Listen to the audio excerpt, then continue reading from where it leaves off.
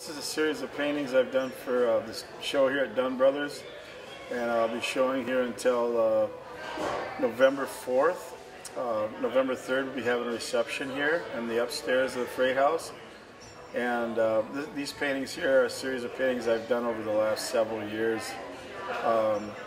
They're acrylic paintings. They're very textural, and the style is kind of a style of modern expressionism, but which is also kind of related to Impressionism and kind of a Van Gogh influence. This one is actually started in 2011 and finished this year, so that's basically you know, Monet, also Impressionist, and then a modern, kind of a modern feel to them. So the ones you see behind me here, this is Janis Joplin, and the one directly behind me is a scene of Lake Calhoun at night with the moon in the background. This one was painted in 2011 in the winter. So I guess that's good for here. This is a piece of John Lennon that I did recently, actually last spring, early spring.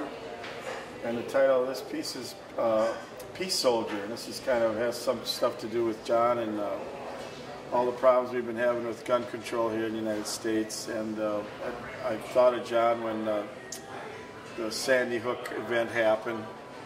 And so I did a painting of him, and I actually emailed a print of it to Yoko.